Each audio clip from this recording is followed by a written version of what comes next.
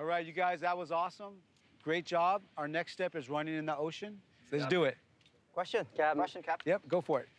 You said running on the water, like, you talking like Moses? Jesus was the one who walked on. Moses parted the sea. No. Jesus Nope. walked on. Not in the Bible I read. I got the LeBron James version. Different Bible. No. Different Bible. I got King James. Yeah, it's like running on water. You can do it. It's kind of like Baywatch, but the real thing, the real deal. Yeah. All right. That's why I'm here, for the Baywatch moment. Okay. Well, thank God I didn't have to give Casey mouth-to-mouth today. But if I did, this is where it would have lived, and he's deleted since. Let's see how you think on your feet, okay? Show and tell us how you would warn a beachgoer of a shark. Oh, man. Get out the water! Get out the water! Hey! Hey! Pretty good. He's got something. Okay. Now, Casey, you run. I run. How many miles a day? 8 this morning.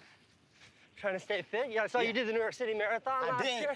I did. My alma mater. Mile 19, it felt like somebody shot me in the ass. Ooh, that mile's uphill. Yeah, it was tough. I'm very much a long stride guy. As you can see, I'm covering a lot of ground. Yeah. You know, and you gotta open your mouth, look. Yeah, that's the runner's face. The runner's face right there. Where's it? Right here. Just bouncing up and down. Right here, mile 19, this is what it look like. And people say, hey, Kevin, Kevin Hart. Mile 19. You can do it. That's when you start giving people the finger, man. People start saying, hurry up. Go in the house, you don't got else to do. You see me breaking down. Now this right here is called the ambitious runner. We're about to get past, Kevin. We're about to get past. Hi. Good job on the marathon. I was watching you in New York. Thank you. You were just talking about that. I was just talking about it. Yeah. Did you pay her to be here today? No, I didn't. I have fans all over. That young black woman was cool. I don't think she was, yeah, no, it's cool. Fans all over. Fans all over. Fans all over, Casey. All over. Yeah. A key part of being a lifeguard is remaining calm while under stressful situations. Tell us about a time when you dealt with a high-stress situation. Oh, my God. When my baby was born, Yeah. I accidentally went on the other side of the curtain. Oh, good God. Don't And I looked you down ever there, go to that side. And it was and everything on my baby head. It was blood and all on the top of the baby head. And I had a choice to make, because my wife, she was like, what is it? And I was like,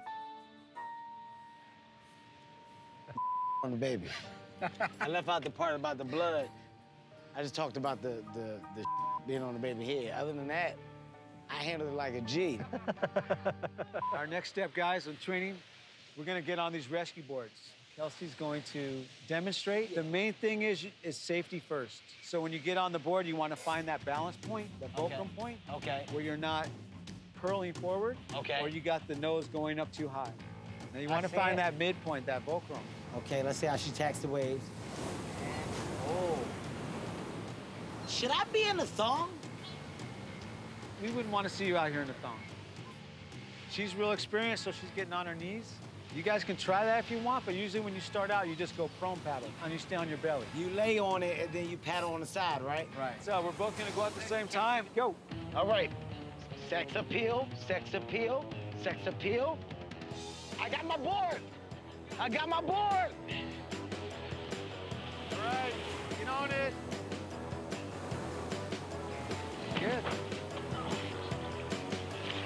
Oh, yeah.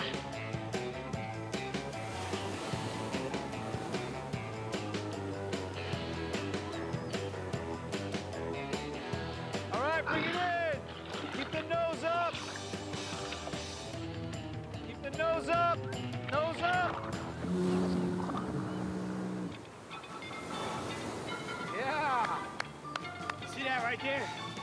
That's how you attack the beach. I should have been in a thong, Cap. Hey, what's going on? This is Kevin Hart, and it's been proven that if you watch What the Fit, you will not get eaten by a shark. So what I need you to do is click the link, watch the videos, and subscribe to my channel.